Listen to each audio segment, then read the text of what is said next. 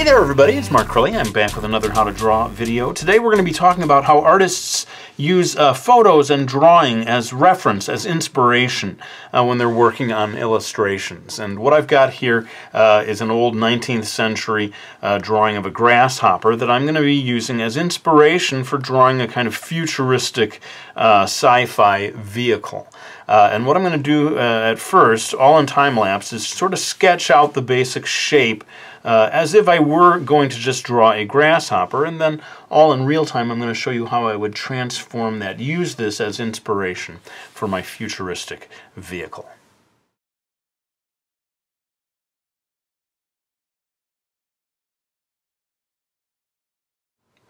Alright, so I've got the basic lines in place, and what I'm going to do right now is show how I might use, sort of break away from the existing anatomy of the grasshopper and begin to play around with it so as to transform these different things into more like mechanical robotic legs that would, a little bit like those imperial walkers in The Empire Strikes Back, that one of these vehicles that can move itself across the surface of a planet by way of legs. Of course, you're going to have 6 legs here. And so you can see me sort of altering the shape of what you see there, which is more organic, and trying to gradually make these lines straighter. Now, towards the end, I'm probably going to pull out the ruler and really start, tightening up these lines. But for now, I'm going to do it all sort of freehand.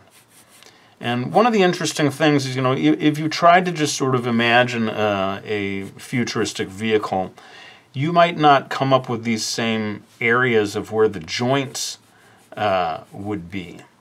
And I think in a certain way, even when you are breaking away from the anatomy of the actual insect, some of that original anatomy stays there, and it somehow brings a level of authenticity to your drawing, because the anatomy of the grasshopper has evolved to sort of make sense as something that works, in the real world. And if you base your futuristic sci-fi drawing on the grasshopper's anatomy, it also seems to make sense. It seems.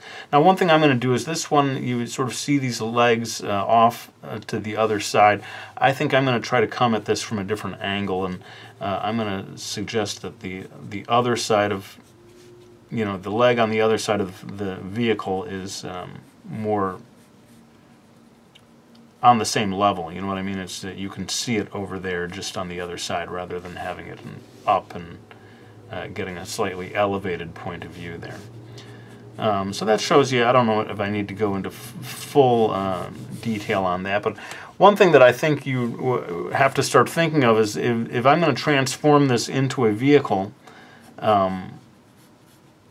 wouldn't there be sort of like a gap here where this thing connects through the exterior of the ship? And so what I'm doing here is I'm starting to imagine a kind of more angular-looking upper surface of the vehicle that could come across, let's say, and that there'd be a lower surface that these legs are attached to. So I might even break away, and when you're using something as inspiration, that doesn't mean that you stick with it line by line. You really do. You sort of start with the grasshopper shape as your as your jumping off point, and then you might decide to alter the contour. Like I'm doing here is I'm sort of raising up this front section. In a way you don't want it to look too much like a grasshopper. It might be a little too obvious what you used as inspiration. So I'm sort of breaking away from that. In fact, I'm going to get rid of this antenna idea. And let's say that this is where the cockpit would be. A little bit like a World War II fighter jet or something like that. And I'll go ahead and do a sort of snub-nosed front right there. But what I was about to get to is that I imagine these legs here in the front, if indeed they are connecting to the ship would not connect right on that upper surface, but into some sort of more mechanical area here at the bottom. And again, this idea of these different joints in the legs, you know, if I had just sort of tried to do that off the top of my head, I don't know if I would have come up with these same locations and angles for where all these joints would be. Now this, I have to say that this idea of the feet really is sort of a rip-off of the walkers from Empire Strikes Back. But you know what? I think I can get away with it. If the lawyers get on the phone from the Star Wars people, I will change the way the feet look. But there was something very sort of practical looking about those big solid feet that I thought I would get in there. Now, I figure if this upper surface here is going to be a little more like clean lines, this lower surface beneath could be where you see a little more of the machinery and so forth. You know what I mean? So there's going to be more detail down here, a little more rugged nuts and bolts, that kind of thing. And I'm not really committing to it completely right now, but I'm just sort of putting in the basics of what I might do there. Now again, you have to start thinking about the logistics of what a vehicle would require. For example, they need a way of getting into the cockpit, right? And so I thought maybe I could introduce a door right here, some sort of portal. I don't know how they get. Maybe they can step here, right? Maybe this is designed if you step on here, and this allows you to kind of hoist yourself up into the portal that enters in. I suppose I could have had this thing just open up, right? Come on, Crilly. Think it through. But yeah, basically the idea is that starting off, when you're using reference, you're not, it can be just a jumping off point. You don't allow yourself to be beholden to every single aspect of the grasshopper's anatomy. I mean, it's up to you. You can make it as close to a grasshopper or as far away from a grasshopper as you like. This is where the sort of inspiration kicks in. But I do like the idea of these sort of legs being based on the actual grasshopper anatomy. Sorry if this is getting a little too far off to the front of the video frame here. Hopefully it's still in there. Then you can start to have fun. Like, what if it was a little bit like, you know how you have a bombardier or something in one of those old military planes? What if there was someplace back here where, if this does have some military aspect to it, what if there's a place back here where the guy sits and has a gun of some sort, that he can fire mechanically to defend anyone, coming after them from behind. And so little by little you begin to really break away from that original inspiration and start to come up with your own design. But I think by having it initially based on something rather than just pulled out of thin air, there is a level of, I don't know if authenticity, but sort of naturalness to it. It seems to sort of work. You sort of believe it. You believe that those legs would move something of that size. There's sort of a logic to it.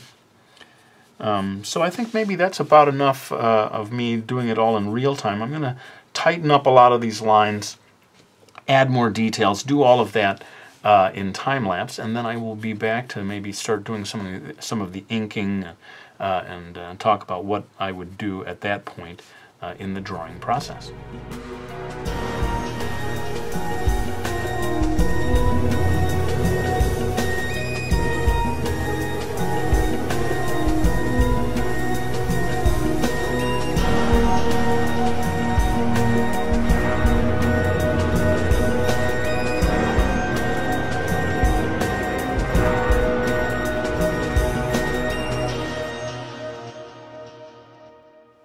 Okay, so now that I've sort of worked out the basic details of it, I'm going to come in and start inking things and maybe talk a little bit about my approach to inking.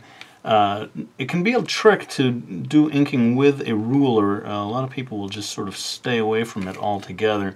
But you know, if you've got a flat surface that touches the paper and a sort of a rounded surface on the top, I would flip it over so that the ruler is not really completely flat on the paper. It's elevated a little bit. And then you can avoid having the ink actually touch the ruler, which really very quickly gets super messy, if indeed you want this kind of straight line look, which you don't necessarily have to want in your illustration. I think some people might go for a more organic look. I think because I want this to be sort of futuristic looking, I'm going to be trading off back and forth between using the ruler and doing freehand. Generally for like shorter lines, I'll switch to going freehand. But even for like a section like this, I'm being careful to sort of avoid putting that ruler right on top of there for fear of it smearing, you know. But I can maybe get over here and get a second line in there. Basically, the real point of this video was to show you how you can start with one thing as inspiration and really move quite far away from it. You can see that I began to feel that these legs that are so thin on the actual grasshopper seemed a little too thin to support a big metallic, you know, futuristic vehicle of this kind, and so that's why I started coming in and sort of thickening these things up a little bit.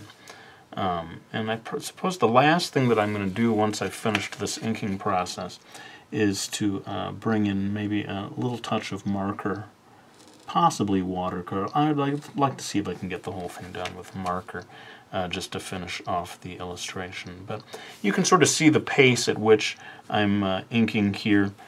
Taking my time. Sometimes when you see a video like this and everything gets time-lapsed, you may have the idea that people are really speeding through this stuff in an unbelievably fast way. But the truth is, at least for me, I'm taking my time. I'm not trying to, you know, there's no prize for speed when you're inking, certainly. You don't want to sort of mess it up at this stage in the process after you've put all this time into working out the basic structure of your illustration. And I suppose that gets us to where I can go ahead and finish up the inking, maybe come back in with a bit of marker to finalize the illustration, and then I'll be back with a few final words.